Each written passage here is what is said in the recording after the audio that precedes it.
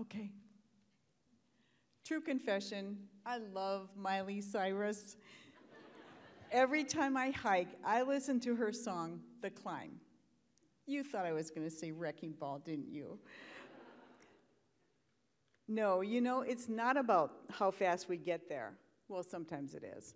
Or what's waiting on the other side. It's the climb, the journey, right? We get that here, don't we? We hike, bike, fish, ski, kayak, camp, hunt, and more. The active outdoors calls to us every single day. So you might be thinking, what does this have to do with forest bathing? What is forest bathing anyway? I'm often asked, do you do it naked? No. Actually, it's a Japanese practice begun in the 80s called Shinrin-yoku, and literally means being immersed in nature. You've been there, right? Standing alone in the woods or next to a peaceful winding creek at dusk, or gazing mesmerized by the dazzling colors of rocks being reflected back to your unbelieving eyes. It forces us to slow down and somewhat calms all that keeps us awake at 2 a.m. Jobs, relationships, politics, global warming, finances, deep breath. All these things run continuously in the background of our conscious mind like open tabs on our computers. It's not easy to disconnect from that. So, forest bathing is a tool to help us close the tabs and disengage from all of that. And there's more. Over the last 40 years, a body of scientific literature has emerged proving that being immersed in nature, forest bathing, reduces stress by improving our cardiovascular and immune systems as well as our mental health. We sort of knew that though, right? That's one of the reasons we are so intentional about our outdoor activities. We bag the peak, we backpack both on and off the beaten path, we return to our secret fishing spot.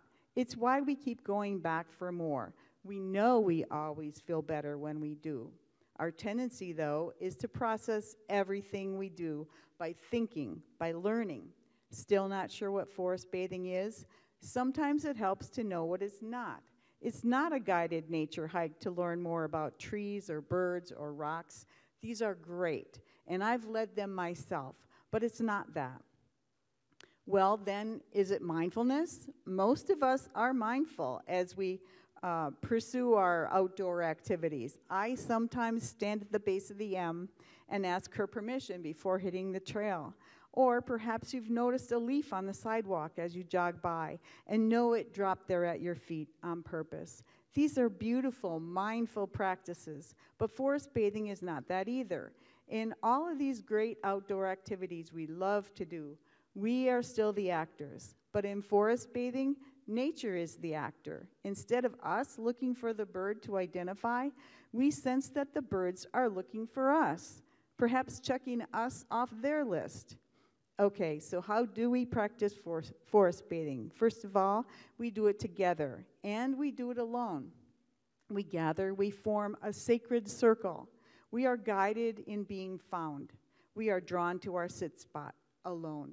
We listen, see, smell, touch, taste, and return to the circle to share. We repeat this and then offer a tea ceremony or possibly a warm rock ritual where we consider a deeper lesson as we cradle the rock in our palm while listening to the myth of the stone child, which speaks to the pain of abandonment. And then we return to our sit spot and let nature do a healing work in us. Or perhaps we consider that after the climb, we must descend like the free fall of water as it cascades from the top of the mountain, drawn inexorably to the sea, picking up more and more oxygen as it tumbles along and sings its song in a chorus made of rocks, until every stream, creek, and river ultimately merges into the ocean where it becomes indistinguishable from every other drop. We're not usually very good at letting go, but there's help. We're only just beginning to peek behind the veil of mystery of what nature has to reveal to us. Suzanne Simard, in her book, Finding the Mother Tree, explains how many years of her own exacting research has disproved the old paradigm of trees competing with each other for light, water, and nutrients. It's just not true. Rather, she found that the trees collaborate, share, and care for one another, even trees of a different species, showing us that diversity is essential for all life, trees as well as humans. But sadly, we have too often believed the zero-sum game competitive model works for us too. Robin Wall Kimmerer, in her celebrated book, Braiding Sweetgrass, asks us to consider that plants are the only living organism on the planet that makes its own food and then gives it away. Imagine nature as the giver, the actor. So come along, leave the climbing for a bit, delight in the descent, listen for the call of the forest or the song of the stream. Breathe deeply the scent of the leaves and pine needles. Notice the brush of the wind on your skin. Go to the woods, prairie, mountains, or water, to the place that calls to you where you can immerse yourself in nature. But do it with a guide who can lead you in the process of closing the tabs. Do it intentionally. Come together, share, support, step away, disconnect. Let the trees beckon you, hold you, comfort you. Become like a child. No answers, no facts, no judgment, just wonder, amazement, and curiosity. Imagine.